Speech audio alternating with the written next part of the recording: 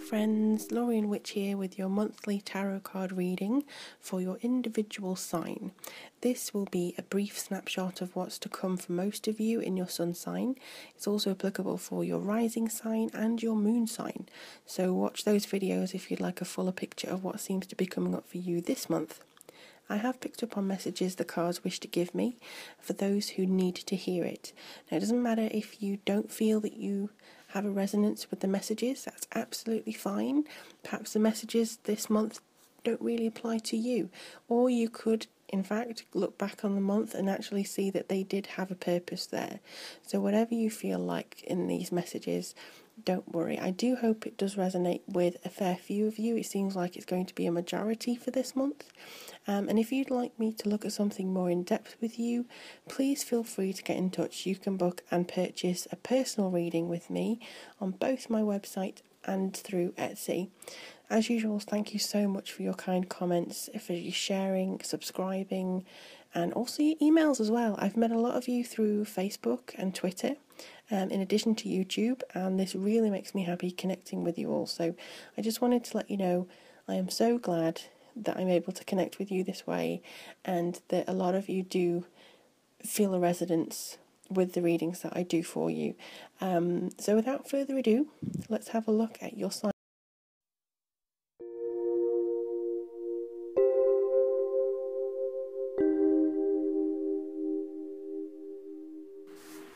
Hello lovely Taurians, thank you for watching your September reading for 2015.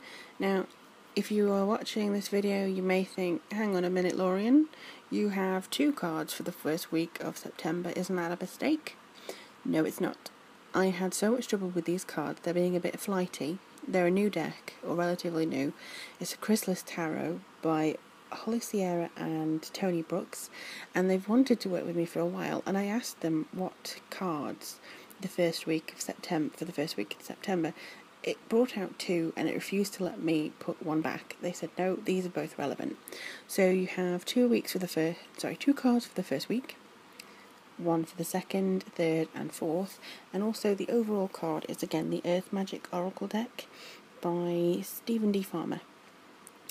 So for September, it seems almost, well, there is an earthy theme here, and I do believe you are going to get back down into the nitty-gritty of some certain areas for you, Taurus, because in the first week we have the Two of Spirals, which is normally the Wands in traditional tarot, and we also have the Hero, which is Merlin. Now, a lot of people disagree that Merlin should be represented as the hero, because the hero would be normally the Fool in traditional tarot. I think it actually matches up, because on the outside you kind of see, I mean nowadays you kind of see Merlin as maybe an old fool. He's kind of a comedy person.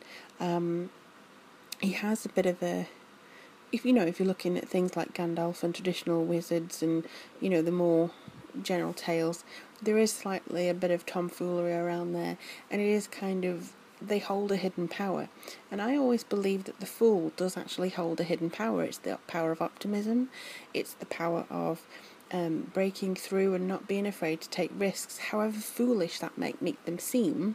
There is kind of a daredevil attitude, and I do believe that is what Merlin holds, because Merlin is not afraid to do the right thing, and Merlin is also, well, as far as I understand and as far as the feeling that I get from him, he does like to move forwards on every level, and he's not afraid to just kind of go with the flow and whenever an idea strikes him. And I feel that's going to be a bit like you, Taurus, to be honest, along with the Two of Spirals, which, as I say, is kind of the Two of Wands in the traditional tarot. This seems to add a little extra element to it. Now, I would say this makes the first week of September all important for you, because I would say it's almost like a choice. You may have a decision to make here, and all information needed to make this informed decision, I would say, is around you. I mean, the bird here, the instinct for the bird would be to kind of make sure the nest is very nice and comfortable, but which one? You know, weigh the pros and cons before you do make a decision, but go with your instinct, go with the flow, go with the optimism, and wherever you can, go with the risk. Because I know, you know, Taurus is a fixed sign, you're quite stubborn, you're my sister sign because I'm a Scorpio, and I do love you dearly for that, but I do sense this kind of rigidness that may have been holding you back from certain opportunities. Don't be afraid to move forwards when the time comes, because yeah, you may be weighing pros and cons of certain areas, but this can be related to anything. This can be love, this can be work, this can be personal ideas, family, you know, which road to go down to deal with something in particular. I would say the best way to do this is just to close your eyes, ask yourself, which way am I drawn to? Pay attention to your inner scale to see where your loyalties lie more and where your instinct and your optimism guides you. This seems to run through the rest of the month as well, because we've got the Lovers in the second week. Now, the Lovers is not just about joining together in romantic partnerships. This is all about trust and understanding. And even I don't know whether you can see, but on the bottom of the card there's almost a Merlin type figure. So it's kind of, yeah, I find it quite funny. It's kind of looking around and all these animals are interested in him, but it's the wisdom of what makes you love yourself, what makes you love other people. Are you in balance? Are you in harmony with yourself and these decisions? Are you okay with what's going forwards? I do believe you may be making a romantic choice in September, and I do believe whatever choice you make, it is going to have a very big weigh-in from your heart.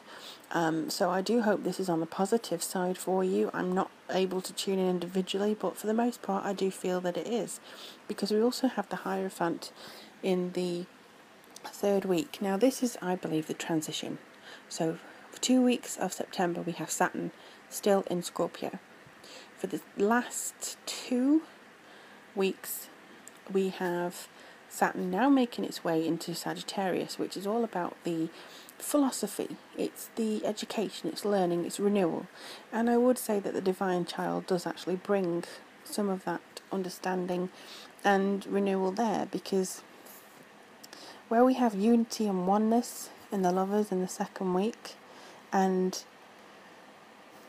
you know, there's a drive with the Lovers. I would say there's a drive, there's a really core meaning for this. It's whatever pulls people together instinctively, whatever pulls you towards this path. I do feel you are going to make headway, but the Divine Child is self-discovery. So now I think that once you've made your decision, you are going to be able to realise your full potential, male or female, whatever gender. I feel that this is going to be reminding you of transformation, such as, you know, you've got the butterflies here, you've got the frog, various stages of your life. You're going to be taking stock of what went before and applying it to what you believe is coming up. Unless you already have the gift of foresight, I would say that you don't have to worry so much about what's on its way, which can make the planners of you out there very unstable or nervous. But don't worry, I think just push yourself, do the hard work whenever you can, but also take time for yourself, because this is spiritual growth. This is individual responsibility, which is an open mind as well as critical thinking. So embrace yourself. You can be overly critical of yourself. You understand your strengths. You understand your weaknesses. You don't have to pay attention on transforming your weaknesses to be strengths, or reprimanding yourself if you fail at certain tasks. Just accept. I think this is mainly just to accept the losses and move forwards.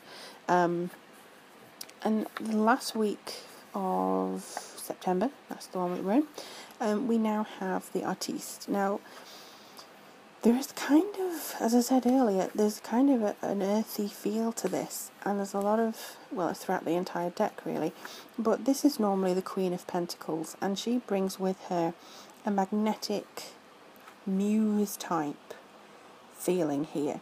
There's another transformation coming through, and I do feel that you are going to be realising certain things coming in here. I feel that you may be inspired to express yourself through art or something creative, and you may find that you're drawn to show who you are on the outside. So whatever you're feeling inward, it will show outside. You may start to try and transform your living area. You may transform the way you look, dress, speak, your social appearances, your the way that you present yourself on social media. If you're in business, your business cards may get a redesign. You may decide to try something else professionally. With your family, they may start to look at you a bit differently. There's a lot of changes that seem to be going through here, but I don't feel this is in a negative, because we have the full moon, and this is about completion. I tried, because I felt this card was stuck to another card. I reshuffled about 4 or 5 times, and I kept bringing out the completion card. Call me stubborn, it's a trait we share, but I was determined that it wouldn't be the full moon. The cards were determined otherwise. So you are coming to a natural standstill to be thankful of what you have in your life, what you want to draw in. Love yourself and what you've actually achieved. Even if you feel you haven't achieved that much, you're still here. That's an achievement in itself. A lot of people don't actually make it to the stage you're at now. It's very good to be grateful, and it's very good to be kind to yourself. Don't analyse yourself too much. Just give in to the light of the full moon. You may feel solitary at some stages, even when you're around other people. That is going to change, because the feeling that you have of yourself is going to change. And I am feeling a great deal of love and harmony coming through to you. So, my dear Taurians, if you do want to learn more about anything in your life, just give me an email, or you can purchase a reading from my website.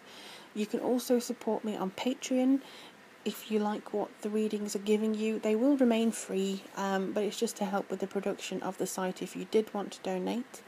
Alternatively, again, just email me with any questions you may have, and I'll be able to do a personalised reading for yourself. However, I'm going to leave you with a sense of understanding, self-fulfillment, and also a generational change. This does seem to be moving into something positive, and do let me know how you get on. The subscriptions, comments make my day. It's ever so lovely to connect with you and understand, how things are going for you, even over Twitter and Facebook. But I'll leave it at that for now. I look forward to reading for you in October, and do take care.